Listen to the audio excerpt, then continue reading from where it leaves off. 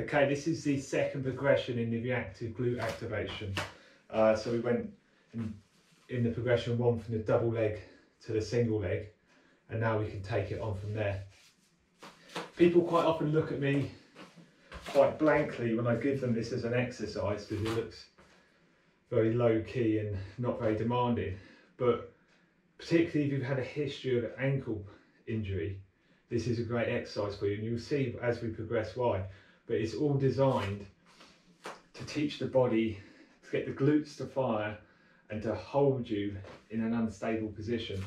Okay, so if you remember, we started with a double leg hop, right? And now I'm just using a marker on the floor. So I started with my double leg hop, and I worked on my soft landing, and then my holding for 2 seconds. The simplest way to progress it initially is just increase the distance. Yeah, so we just double the distance and perform the same exercise. Because the further the distance, the more the momentum, the more the load we have to offset. And we can do exactly the same thing there for the single leg.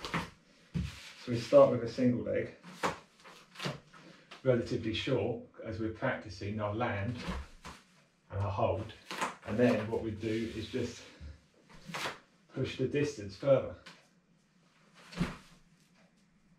Remember to hold for 2 seconds at the end, and don't straighten up, don't sit up, hold it in that sort of bent forward position.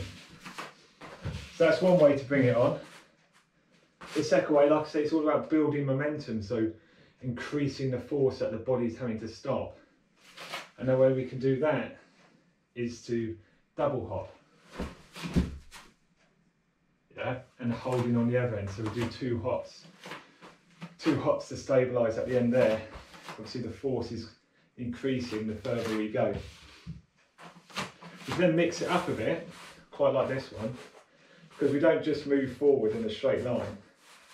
So this is all again about building stability. I'll get them that right. So now we're going to change direction, okay? So I'm going to start facing forward, now I'm going to hop to the side, yeah? Change direction as I go, you do either way, yeah? And then hold it in that position.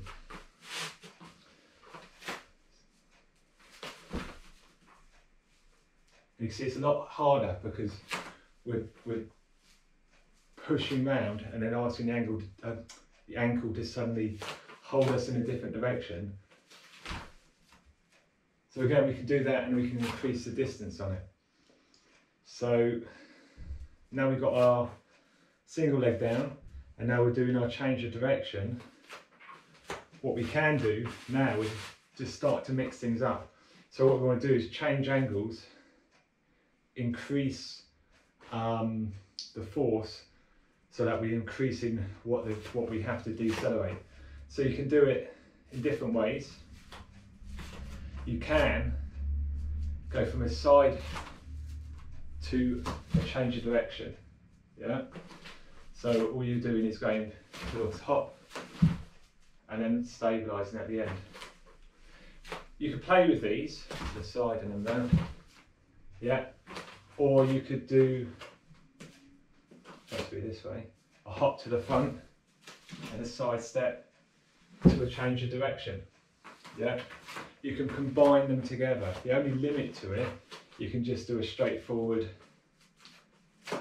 hop to change of direction, yeah? But when you're doing them, don't ever do something where you would cross your leg, okay? So don't hop forward that way and then try and change over that way, because we don't ever really want to teach our body that movement, because it's not functional, it's not practical, and it's not something I think anyone does in any sport, really. Maybe gymnastics or something, that's different. So but just don't train yourself to cross your legs. So always make sure your movements, your legs never cross each other's path. And yeah, like I say, you can do as much with it as you want. You can do 2 hops, change direction, side hop, change direction, and hold. Always have that prominent hold at the end.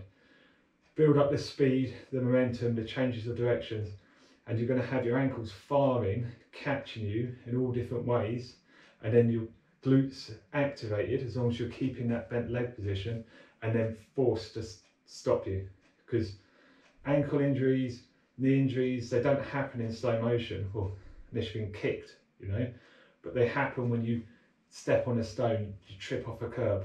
They happen fast, dynamically, and normally at a funny angle.